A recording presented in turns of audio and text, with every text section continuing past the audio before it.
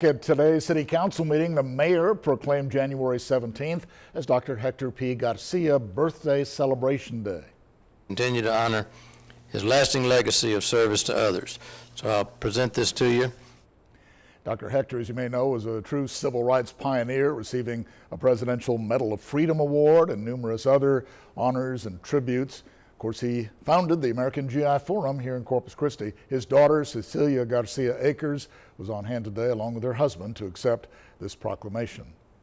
Thank you for this. We appreciate it. We would like to invite everyone to our luncheon, January 17th. That luncheon he referred to will be, again, Thursday, January 17th. It'll be at the American Bank Center. The proceeds will be used for scholarships at the Hector P. Garcia Center, and that's at Texas A&M Corpus Christi.